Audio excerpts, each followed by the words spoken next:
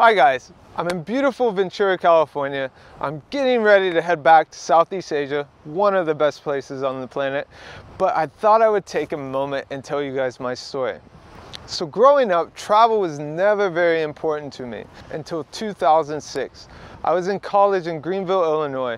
Last minute I saw a trip to Ireland. The trip was full, but something inside of me said to go. So I emailed the teacher and I was like, you have to get me on this trip. I'd never been on a plane before. I woke up to the sunrise. I saw Ireland and something inside of me clicked, and I knew travel would be the rest of my life. And I knew that I wanted to live on the road full time.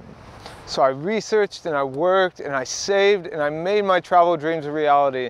Now I've been traveling the world for over 3 years, helping thousands of travelers just like you turn their travel dreams into a reality. That's a winner. Yeah, yes, let's get drunk and play cards.